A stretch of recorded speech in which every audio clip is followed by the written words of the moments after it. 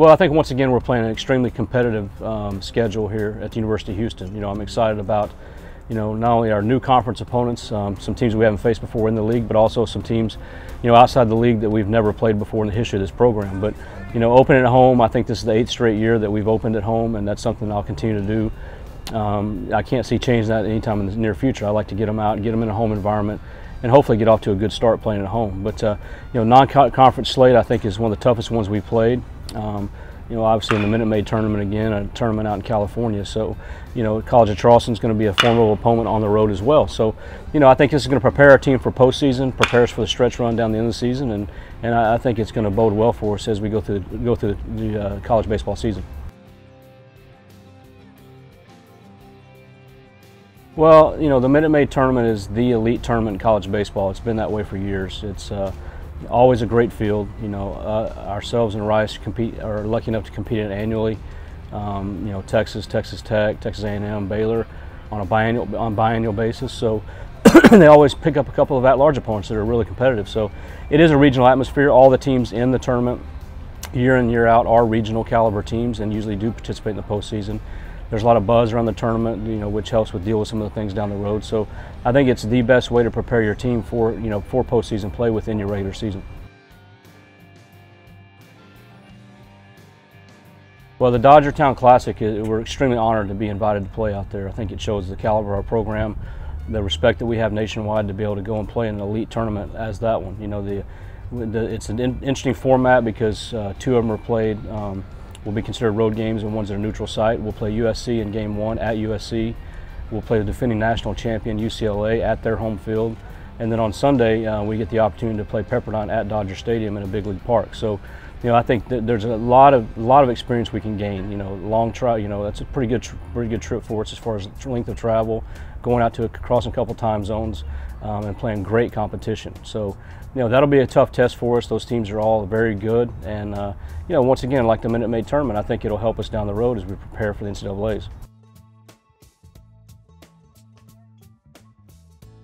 Well, it's you know, we can, once again this year bringing a team down from the north in Michigan. New coaching staff there. They're in, I believe, year 2 of their program. Michigan, one of the, you know, the state school in Michigan, is going to be tough. They very well coached, and they're going to be very competitive. Anytime you play a team from the north, they usually come out of the blocks pretty good. You know, I think most people think that because they're indoors, because it's cold, you know, that they're not as prepared as we will be at that point. And you know, but the one benefit they do have is their kids are so happy to get outside where it's warm, like it is in Houston. They tend to play extremely hard and fight through, you know, whatever practices or preparation that they haven't been able to do. So Michigan will be a tough opponent. Towson and West Virginia coming down for a round-robin series, similar to what we did with Baylor and UNO last year. The Saturday night game will be the feature game against West Virginia. I'm excited to compete against them. We've never played West Virginia before. You know, and College of Charleston, we have a road trip there. It's, you know, perennially a NCAA type team. That'll be a great test for us. It's a beautiful city, great ballpark, and that's one that I'm really excited that we were able to add to our schedule. So, you know, the schedule this year has a lot of new faces on it. It's not kind of the same old that I think we've had the last couple of years. We'll see some opponents we've never seen before, some that we haven't seen in a while, such as Michigan. I think the last time we played Michigan was back in the early 90s, I believe. So, you know, it'll be fun. It'll be something different for us.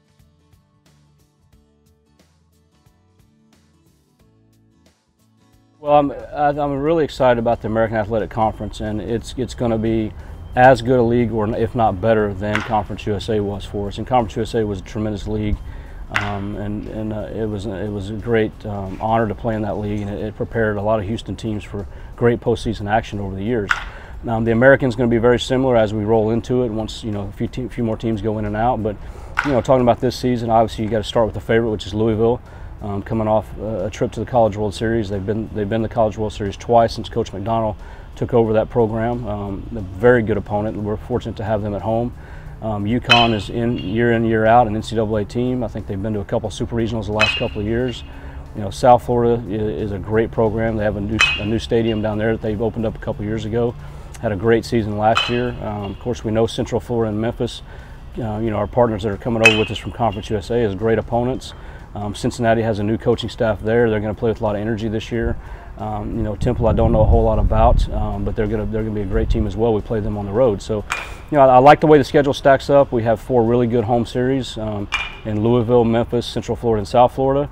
You know, pretty good test on the road going to UConn and following that up with Temple the last 2 weekends. We will literally spend, you know, almost the month of May on the road. We go to UConn, to Temple, and then we have a game in there with Rice over at out at Sugar Land at Skeeters Ballpark, and then we head off to the conference tournament. So, you know, the month of May we're going to be pretty scarce around here. Most of our games are going to happen at home early. But you know, you play the NCAA tournament on the road, you play Super Eagles on the road, and Omaha's on the road. So what better way to prepare us for that? Because that is the ultimate goal than to hit the road in May and start getting ready.